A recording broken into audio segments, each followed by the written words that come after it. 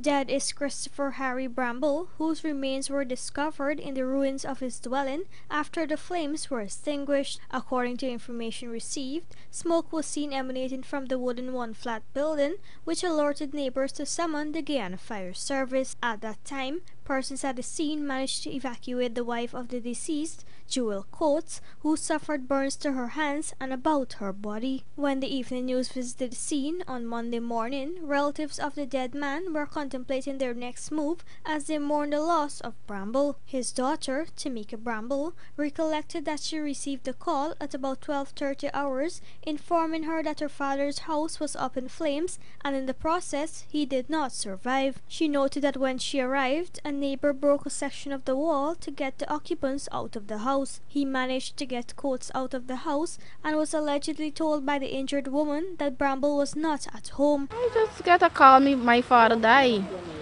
So when I came around, because I live just around there, I see the house in flames. To stab him?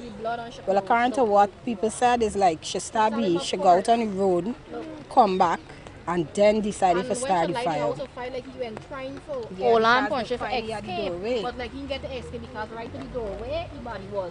Meanwhile, the niece of the deceased, Toya, told this newscast that Coates would imbibe on a frequent basis. During those instances, the house would erupt with violent behaviors on Coates' part. She's very abusive, very, very abusive. I mean, we as a family, as a niece, you know, how much time we talk to you, like, you know, nothing never really making any sense. In one part from she.